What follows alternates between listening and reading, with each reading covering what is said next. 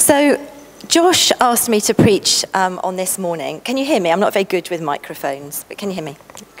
Direct me.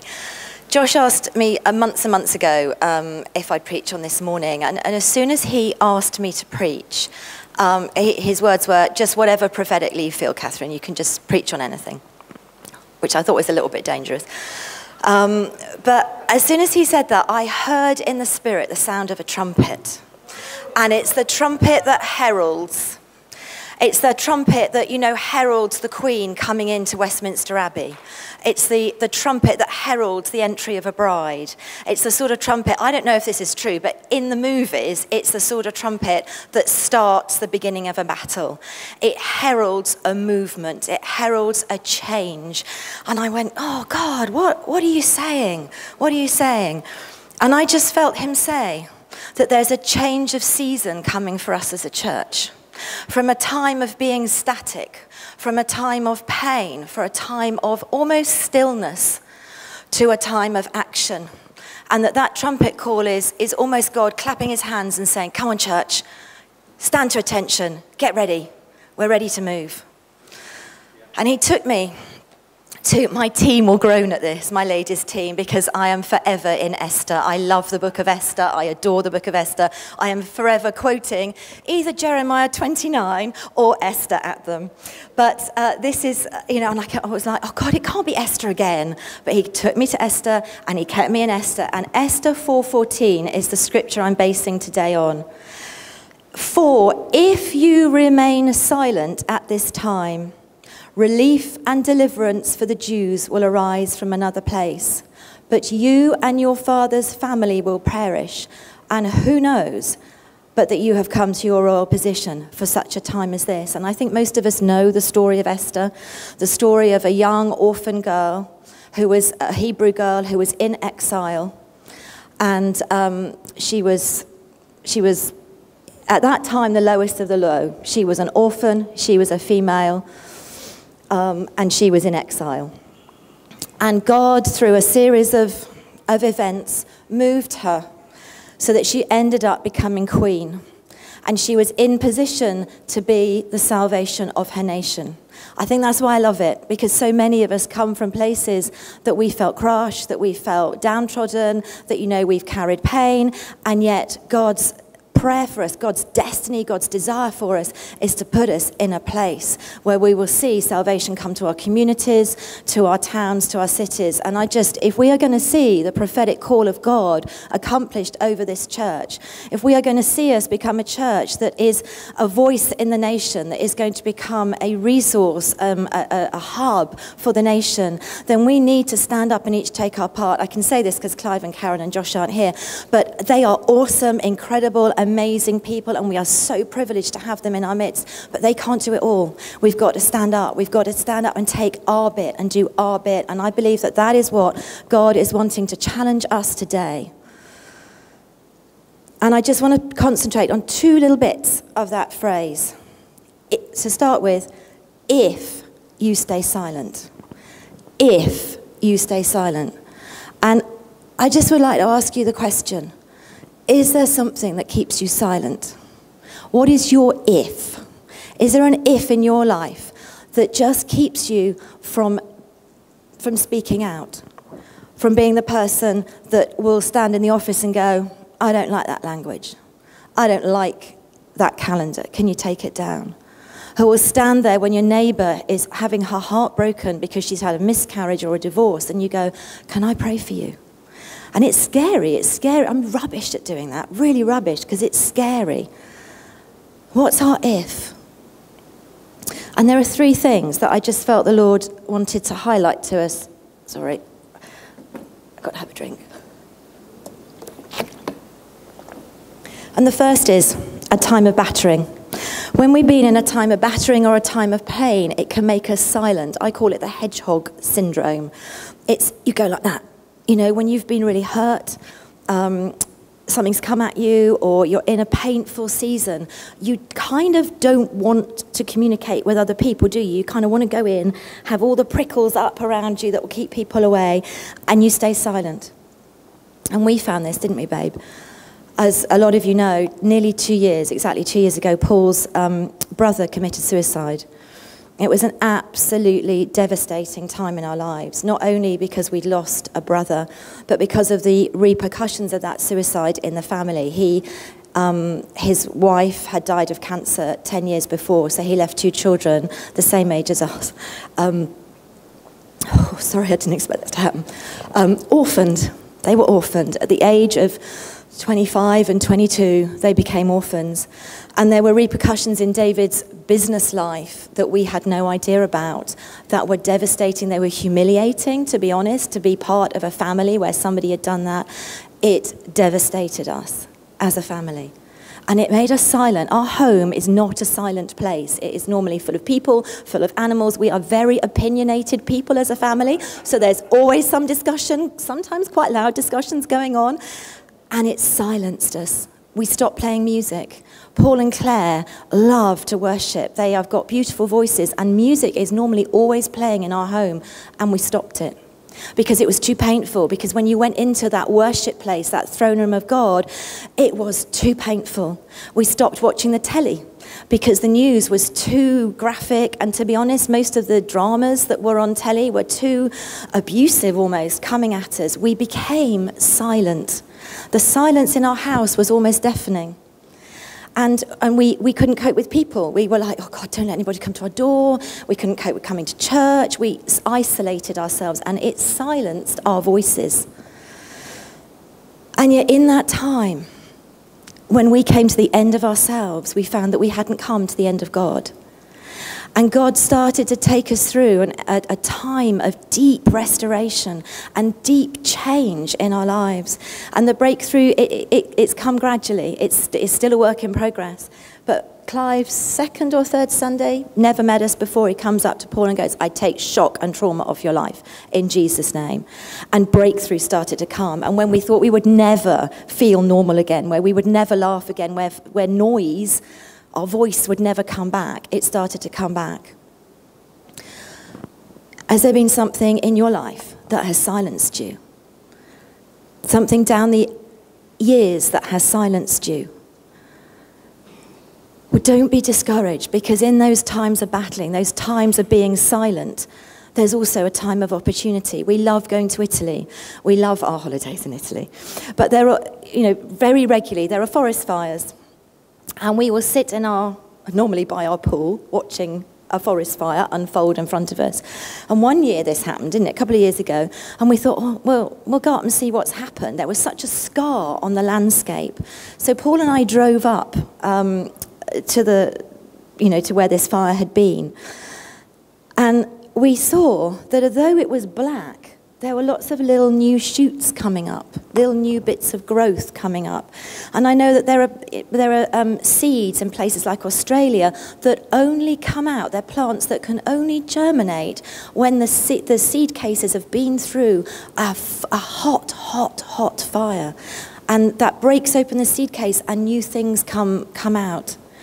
And I just felt that this morning that the Lord wanted to encourage us that there are times of opportunity, there are new things, and that some of you even have been going on this path, and God's saying, no, you're going through the fire because I want you on this path. I want this new thing to come forth in your lives.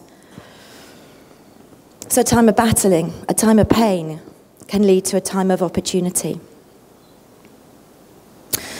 Another thing that will silence our voices is intimidation, because intimidation robs you of your identity. Intimidation comes against who you are and who you were created to be. And that intimidation can be as a child being bullied at school because you didn't look right, or you didn't do the right thing, you didn't say the right thing. It's evil, it's wicked. It comes against our identity. Even as adults, maybe we feel gossiped about. Gossip is vile, because our words are creative. I'm so careful these days about how I speak about Helen. People will say, how's she doing? And I'll go, she's amazing. She's got a grace upon her. She's at peace. Medically, it's not good. but we dare to hope. Because I think I am not going to speak death over Helen. Because until she has, for the whole time that she's got breath in her body, whether that's for 2 weeks, 2 years, or 200 years, I am going to fight for that. And I'm going to stand, because every morning she gets up and she chooses life. She says, God, let your will be done in my life, but I choose life. And our words are creative. God created the world by speaking.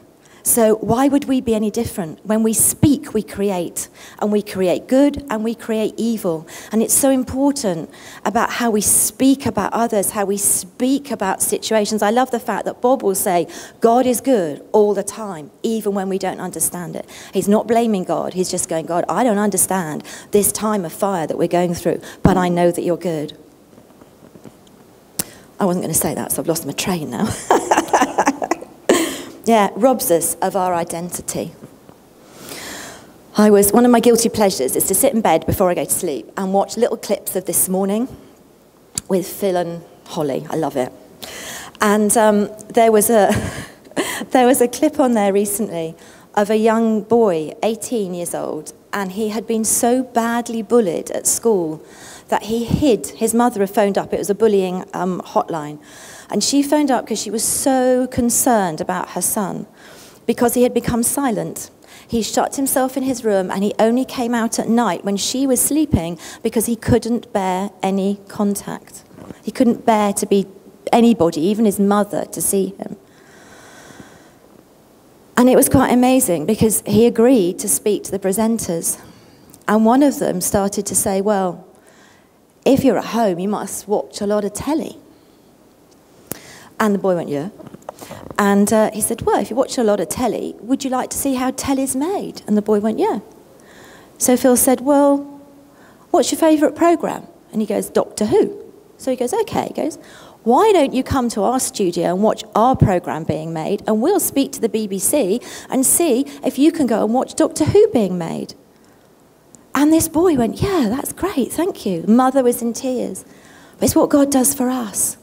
He comes and finds us in our darkest place. And he puts his hand out and says, come on watch the programme being made. Come stand by me, because it's safe. And that was the thing about this. It was a safe place. Going into the studio with public figures, it was actually a safe place. It was promised to be safe. He promised to be looked after. God does that for us. He knows every hair on our head. He holds us in the palm of our hands. Why would he put us in damaging situations? He just wants to draw us out from those places of intimidation and be healed and restored. And in order to stand in our identity with God, we need to do that. And the thing I love about the story of Esther is that a friend of mine at work said, you know, there's an awful lot that isn't said in the Bible. You kind of almost sometimes get headlines, don't you? Esther was this, she got adopted, she's in the palace. But what you don't get is what she must have gone through. The healing. Mordecai adopted her. He gave her an identity. It says he adopted her as his daughter. In those days, unheard of to adopt a woman, a female. He would have adopted a son, but not a daughter. And he stood out in his generation and adopted a daughter, gave her an identity, put her feet on the rock. And I like to think that Mordecai steered her and guided her and took her to a place where she could have healing. Because when she was taken into the palace, she almost immediately got favor with the eunuchs. Now, if she was full of bitterness and full of pain and full of rejection or was downcast, however beautiful she was, she wouldn't have found favor. Because it's that radiance of God that actually, the presence of God she carried that found favor. And if we have to allow the presence of God to fill our lives. And if we've got our lives full of pain and hurt and bitterness and rejection and all the rest of things, there's not a lot of room in there for God. And so we won't radiate God. And it's one of the things that I just think God really wants to touch in our lives today is, come on church, shake it off. We're so privileged with having Clive as our pastor, who knows how to minister, who knows how to train those that have done wholeness ministering to Wholeness 1. It's been just incredible.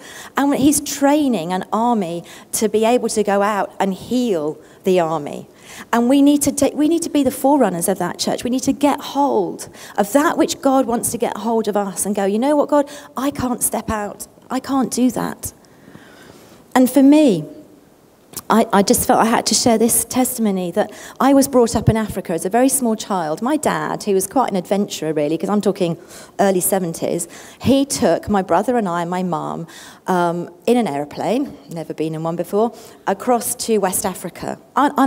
Seriously, I know it's so normal for us to nip off here and nip off there and jump on a plane, but in those days it was unheard of. And to go to West Africa, where honestly my granny thought we were going to get cannibalized, and I mean so wrong, but you know that is actually the prejudice and the view, isn't it, of that time. And we went, and I had an awesome childhood. I loved my childhood. I don't have any memories of England as a small child. My memories are of Africa. And we came back when I was sort of needing to go to secondary school, and oh my goodness, what a culture shock. I had to wear shoes and socks. It was cold, and it was stiff and formal. And I didn't get it. And I had thrived at school in Africa because it had been an independent, multicultural school, and very forward-thinking teacher. We had an amazing education. So I went from a place where I was top of the class, I thrived, I was like, you know, the bee's knees there. And I was put into a very lovely school, but it was an English private school for girls. St Albans High School for gals. And it was gals. And it was lovely. It was, you know, the best education my parents could give me. The headmistress, was a Christian. The school's motto is, the fear of the Lord is the beginning of wisdom. What an amazing motto to be educated under. And every day we had to have assembly. And she had us, the headmistress, had us read from the Bible every single day. And it fell to the sixth formers to do this, to stand and read. And because I'd come from a very free place to not feeling like I fit in, I had no confidence. I had milk bottle thick glasses. I had hair that I tried to cover my face with as much as possible so I could hide. I had no confidence. I'm also dyslexic. So to stand up in front of a school of 600 girls and read from the Bible, which was very old-fashioned English, it was all these and nows and long names that I couldn't read, couldn't pronounce, was awful. And I managed to duck out of it a few times by pretending to throw up and things, but the day came that I had to do it. It was like, I couldn't back out of it anymore. And I stood there, and I can remember it to this day. I stood there with the Bible. I had no control over my body. It shook from head to toe. My knees, you know, people say that knees knock. They knocked. Everybody could hear my knees knocking. I couldn't control them. I just couldn't. I couldn't control the shaking. The girls in the balcony at the top afterwards went, oh, we could hear you. We could see you shaking. You were shaking like a leaf. I was like, I know I was. But what happened that day? It shut me down. It shut me down. And I swore I would never, ever stand on a platform in front of people. Even this morning, I've had to fight that intimidation. And yet I know there's a call in my life to preach the word of God. And I've had to fight that because the call of God and my reality don't match up. I've been intimidated by my reality. And I've had to stand and go, no, God, I am going to battle through this. I am. Even we were driving today and I was like, we could just drive past the turning to church. It would be fine. We could just go hide. And Paul was like, no. But every morning, every time I'm asked, and actually I got to the stage where I was like, God, I hate this. I know it's the call, but I don't like it, so I'm never going to seek it. I will only do this if you ask me. So I know that it's from you, so that when the intimidation comes, I can go, no, enemy. No, I'm not going to listen to that. And even when Josh asked me, I said, oh yeah, I'll do it, but I'm not all clever like you. It won't be all, you know, smart. And the Holy Spirit went to me, what are you saying? And I was like, yeah, but you know, Josh refers to philosophers and he's incredible. And, you know, one of his preachers keeps me going for weeks, you know, challenging me. My reference is The Lion King. Me, I just think, you know, put Hakuna Matata, you know, look at the devil and go, I'll pinch it again.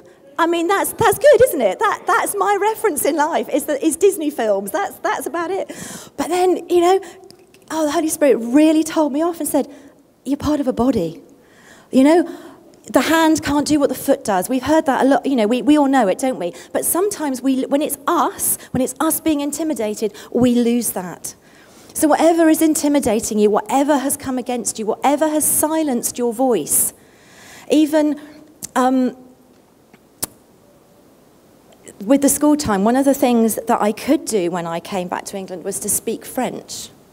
Because, again, Mum and Dad were like, give us every opportunity, get us out there learning French. But we didn't learn it in a classroom. We learned it just by talking and playing. And so by the age of 8, I wasn't fluent, but I could really get by with French.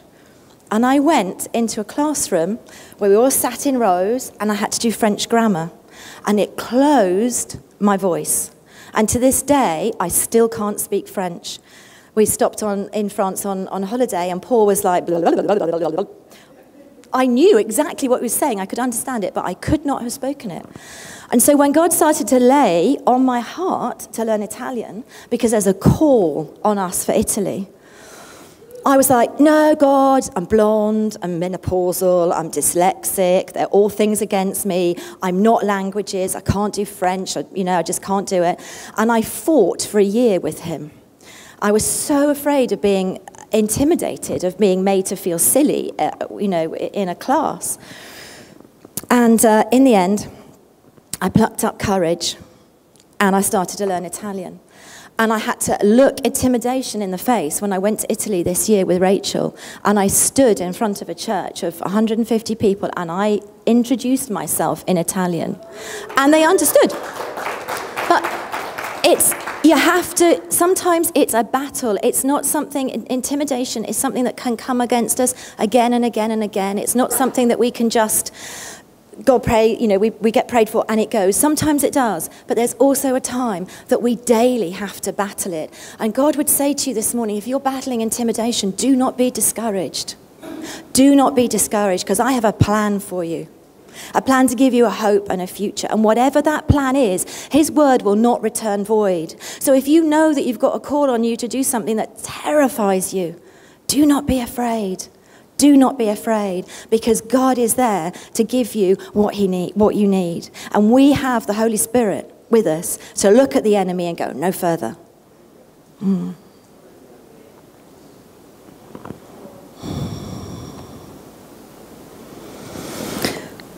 Going through places of pain and intimidation can mean that we lose our confidence. And actually, not being confident, it's a little bit the same as the other two, but it can help us lose our voice. And we need to have our foundations in God correctly. Because if our foundations and our feet are on that rock, if our foundations and our feet are in who we are in God and in Christ, we can look at intimidation, we can look at pain, we can look at bullying, and we can see, instead of the pain, we can see the opportunity, and we can become brave. Isaiah 43:1 says, do not fear, for I have redeemed you. I have summoned you by name. You are mine. When you pass through the waters, I will be with you. And when you pass through the rivers, they will not sweep over you. When you walk through the fire, you will not be burned. The flames will not set you ablaze. For I am the Lord your God, the Holy One of Israel, your Saviour. And church, that's our promise this morning, that whatever is coming has come against you, do not fear, for I have redeemed you, says God. I have chosen you by name. Clive spoke last week about having works prepared for us, how God has works prepared for us, and that God's word does not return to him void. We can walk off our path because we've got free will, but everything works together for the good of those that love him. And we can, even if we feel we've wandered off the path a bit and maybe intimidation has come against us because of that, all we have to do is go, God, lead me in your path, because you redeem me and you save me.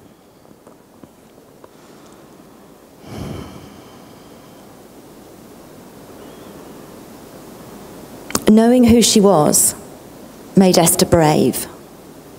It meant that she could go before the king and speak up for the Jews because she had a deep confidence in the God whom she trusted. And the story of Esther is that there was a plot to kill the Jews, and Mordecai highlighted it to Esther and said, come on, you're in the palace, you can do something about it. And she went, no, it's too dangerous. She was intimidated by her circumstances. She was intimidated by the report of the palace that said, if you go before the king without him asking you to, he will kill you. And that's when Mordecai came back and said, if you remain silent at this time, relief and deliverance for the Jews will arise from another place, but you will perish. That's hard. That's a hard thing. And God spoke to me about this, about city ladies, because I've been wondering, do I give it up? Do I not? What do I do? And this was the scripture he spoke to me from, and he went, Catherine, if you remain silent, city ladies will be fine, but you won't have stepped into your destiny. I didn't take it like a death threat, but I knew that if I didn't pick it up, if I didn't be obedient to the call of God, then actually the call of God on my life, it would be, it just wouldn't be fulfilled. And so where is God asking you to be brave today? Where's he asking you to look intimidation in the face and say, I know what the call of God is on my life. I know who I am in Christ, and I may not feel brave, but I am going to be brave.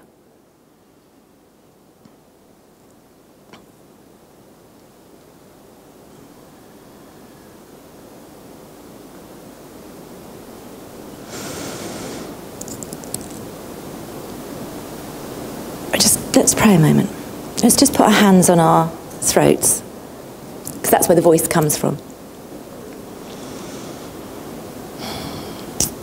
And if there's an if in your life that is keeping you silent, just bring it before the Lord now.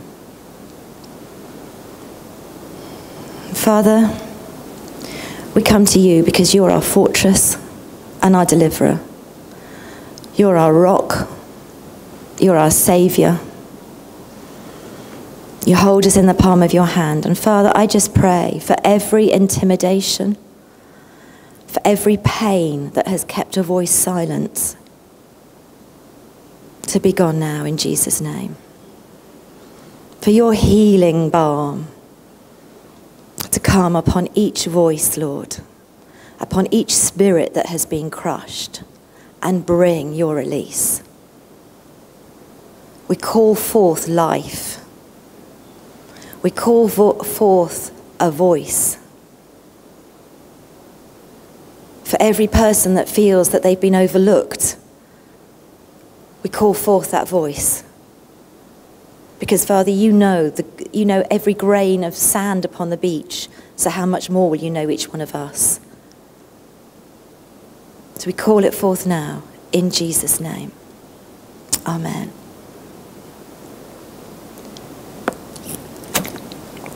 So the second part that I just wanted to concentrate on was time. So I've talked about what can silence us, but when we've dealt with what can silence us, how do we know that it's our time to stand up and move into that which God has got for us? Who knows that you came to your royal position for such a time as this? And God prepares us and he places us.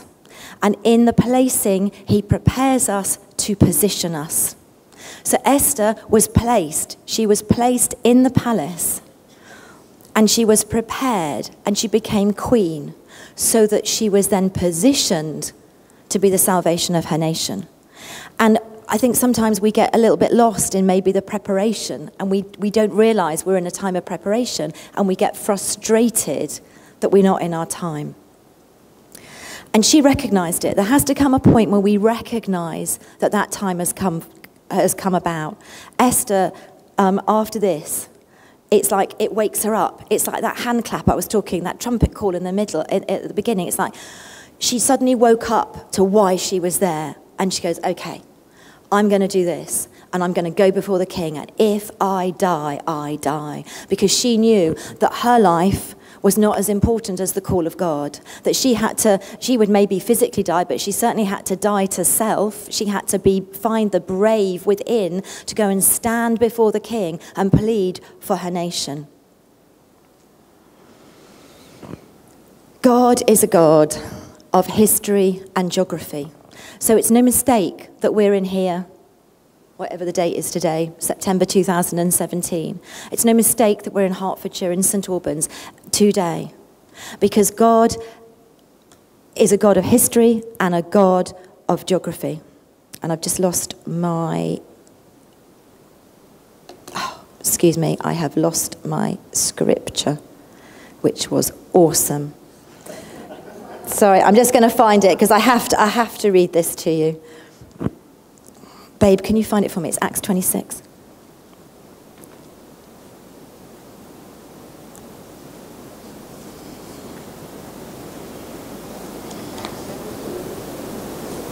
I think it's Acts 26:17, but I will just... Oh, I got it. Sorry, Acts 17:26. Mrs. Barker knew better. From one man he made all the nations, that they should inhabit the whole earth. And he marked out their appointed times in history and the boundaries of their lands. And I think sometimes we just think that we end up where we end up by complete chance. And maybe there are well, no, I don't think there is a chance. I think God positions us, places us where he wants us to be. And we can't underestimate the importance of boundaries. Joshua 1 says, I will give you the land where you put your feet. It's the promise of God to us that where we are physically, he will give us our land. It means that you can go into your office and you can take that land because you are light, and every knee must bow and every tongue must confess to the name of Jesus. And so we can go into those places that are dark, and we can release light. We can, if there are things going on in your family that are not good, if there are things come against you as a family, go oil your boundaries. Proclaim that land as the land that only Jesus can walk in. That anything that is the enemy is not allowed. And we found this, didn't we, years ago when we moved out of St Albans. We knew that God was calling us to go. We didn't particularly want to go. We'd both been to school here. We'd got married here. We'd grown up here. But we knew that God was moving us on. And we couldn't sell our house. And one Christmas we were meeting with some friends, and the mother of the friend was there. And she looks at us and she goes, your house, you need to go and you need to separate the boundaries. You need to release it. Because that land isn't yours at the moment. In the spirit, that land isn't yours. And you can't, there's a legal right on it that you can't sell it. She'd never been to our house, never. She didn't know how it looked. And she was absolutely right. Because the house that we owned was built in the 1930s. And the builder who had built the houses had kept the house next door for himself. So he had made every boundary from his house down the left-hand side, and every boundary from his house up the right-hand side, so that the boundary going between his house and our house, nobody owned. And there was a dispute on it, and there had been a dispute from as far as we could work out for as long as the houses had been occupied. We couldn't sort it. We came up with all sorts of things. We prayed about the dispute. We couldn't do it. And we couldn't sell our house. So I think it was New Year's Day. We have a lot of mad friends, and one set in particular came for lunch. And we said, oh, before lunch, do you just feel like oiling the boundaries? Did we feel stupid? Out there in our wellies, in the wet, it was raining and it was horrible and cold. And we got this bottle of oil and we sploshed it all around the boundaries. And we separated that land from the builder and from the illegal intent that he'd got, the deception that he'd got, the greed, all those sort of things. 3 days later, we sold our house. And then we tried to move. And we ended up feeling very strongly, I won't go into the story now, that we were to live on a particular hill in Kings Langley. We found a house, we made an offer, we were in a fantastic position, they wouldn't accept the offer. We upped the offer, they wouldn't accept the offer, they just wouldn't sell us the house. So in the end, we got the same mad friends back and went, more boundary work to do. And we couldn't get to all the boundaries, but we kind of did it as a symbol, and we walked round the house. And those boundaries that we stood on the front garden and we went like this. We claim this land for you. We believe that this is the house that you've given us, Lord. So we put our foot on this ground. We will not be terrified. We will not be intimidated by all the new age spirits that are present in Kings Langley. We will not be intimidated, and we will live in this house. We buried scripture, didn't we, about possessing the gates of the enemy. Oh, we did everything. And about 4 or 5 days later, we bought the house. So boundaries are powerful. Really powerful. And I just felt as though, to share those stories, to say, go home and oil your boundaries. I know Clive does it here, and he marches the boundaries. It's like, claim this land for Jesus.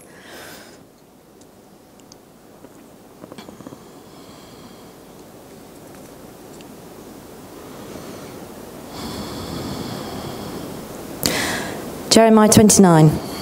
I know the plans I have for you, declares the Lord. Plans to prosper you, especially for you, Helen, and not to harm you. Plans to give you a hope and a future. He positions us for purpose. He positions us geographically and historically. He's positioned us at this time in history to be where we are, to fulfill what God wants. And how do we recognize that our time is our time? And I was talking to a friend, and she said, I think it's that sense of frustration. When you're so frustrated with your circumstances, but you're looking at your circumstances thinking, well, this will never change. And it's looking at the circumstances and going, no, I am going to see God redeem this. We had it recently. Paul was out of work for a very, very long time, has been out of work. And we knew that God was in it. We knew he was dealing with our heart. We knew he was dealing with all sorts, that we had to repent of and all sorts of things. But there came a point when yet another job had literally disappeared into the ether. We were so despondent. I remember phoning Paul when I got to work and saying, I think we have to fight. And he said, yeah. He said, I've been thinking exactly the same thing. It's like, this far and no further. This far, we draw a line in the sand and we say, enemy, we are not having any more. You've had a legal right. God, it's like the story of Job. God allowed the enemy to go in and challenge Job and challenge his heart. And we felt that God had really done that for us. And we'd been praying for a Job restoration. And yet that Job restoration seemed further and further away. And we just thought, no, we've got to start fighting. We are still fighting that. I wouldn't say that we're fully through. He is now working. But, we really had to fight that one, didn't we? It's like standing on the top of a diving board and looking down into that. I don't know if ever you have stood on the top of a diving board. It is scary. I don't know how they do it in the Olympics, because actually you could die. You could seriously die. If you jumped the wrong way, you would die. So that, Esther, if I die, I die. Yeah, you probably would if you dive the wrong way off a diving board. And sometimes we can feel that we can feel that we don't want to jump. We haven't got the courage to jump, but we can. We just need to find that bravery to step out. Clive was talking about the wheelbarrow and the mountain, wasn't he? And sometimes we just have to keep coming back with our wheelbarrow and shoveling a bit more off that mountain. It's what we did today with Helen. That mountain of cancer hasn't gone, but yet again, we've gone with our collective wheelbarrows and we've shoveled away at that mountain of cancer and we've taken a bit more away. And one day, that mountain will collapse.